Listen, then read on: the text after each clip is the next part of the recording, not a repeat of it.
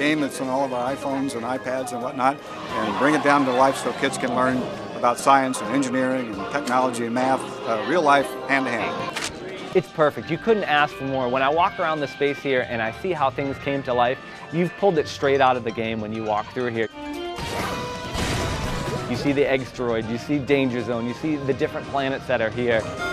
Talking about how the game can give great examples of things such as microgravity and thrust and acceleration, and using those as ways to help communicate the educational message that can be learned from both the Angry Birds Space Encounter, the game that you play, and then again being here at the Kennedy Space Center Visitor Complex. Are you doing good? Built our new front gate. We've got the new home for Atlantis. It'll open on June 29th. The Angry Birds Space Encounter is just another piece of that puzzle to build a really neat place for people to come and enjoy a full day. And I hope people are going to like it.